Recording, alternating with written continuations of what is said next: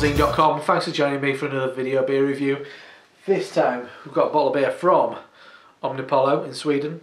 It's a bottle of their Hypnopompa, which is an imperial stout brewed with marshmallows and Tahitian vanilla beans at 11% ABV. Sounds fantastic. Picked this up from my brand new bottle shop just up the road. Ridiculously close, dangerously close. He's got a great range up there. There's Gavin at the Triangle. And this was one of the first ones I spotted that I had to pick up. What does the glug kind of indicate? I don't know. I know there's like an anti-glug kind of petrol can. I mean, that's the first thing that popped into my mind. Is it because of viscosity? I don't know. Velocity? You tell me. Sonicity of some sort. Awesome looking label. It's googly eyes. Why wouldn't you put googly eyes? I guess it's been hypnotised, hasn't it?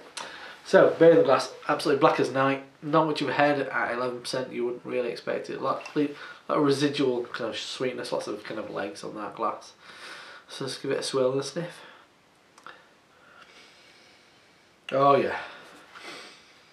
Yeah, I'm definitely getting like toasted marshmallow. Dense, intense. Dark chocolate, maybe cherry. There's something slightly vinous about it. I'm getting kind of quite a rich red wine note. Yeah, vanilla. I mean, it's a really intense like vanilla extract. I mean, this is vanilla beans, but my wife's got some really kind of intense vanilla extract for baking, and it smells like that. Yeah, there's something slightly. There's definitely like a burnt edge to it. Lovely sweet edge though, that's beautiful. Yeah, toasted marshmallows and vanilla. They've really nailed it, I've got to say. It smells great, let's dive in. Cheers.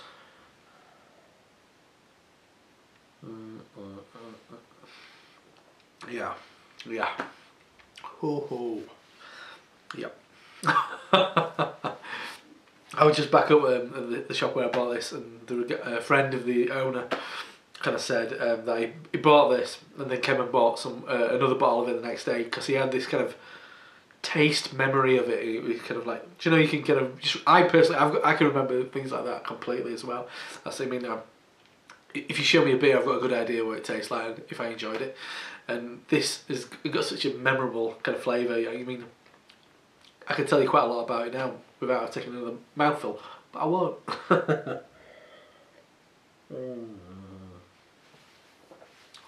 Oh, straight off, big coffee, big roasty coffee, nice chocolate, quite a dense, once again, an intense, bitter chocolate.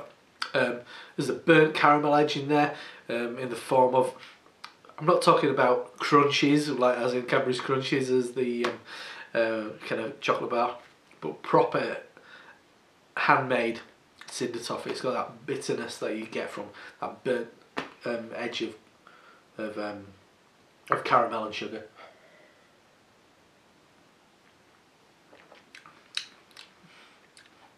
Reminds me in a lot of ways as a slightly bigger version of a Founder's Breakfast Stout. Yeah, nice velvety chocolate. Bitterness from dark malts. Maybe a hint of. There's a spirity edge in there. Clearly, that's the alcohol. But it reminds me of some kind of maybe slightly whiskey edge. I know it's not barrel aged at all, but there's something kind of spirity in there. But it's absolutely delightful. Smooth, creamy. Full mouthfeel, maybe slightly lower full mouthfeel, but really nice. And the head, which I didn't have at the start, is going to have chasing it as well, which adds a little creaminess to it. Carbonation's fine. Excuse me. Stupidly drinkable for its ABV. I don't know why I've waited so long to try this beer. I will be buying some more because that is absolutely top drawer. I know they do a barrel aged version of it as well, which I can only imagine how good that is. Hopefully I'll get to pick some up when I'm over in Denmark. You know, I mean, it's not a million miles away. So that's a bottle of Omnipollo from Sweden. It's a bottle of their Hypnopompa Imperial Stout brewed with marshmallows and Tahitian vanilla beans at 11% ABV. Really seriously good stuff. I'm impressed. I'm Rob from HopZine.com as well. And I'll see you next time. Cheers.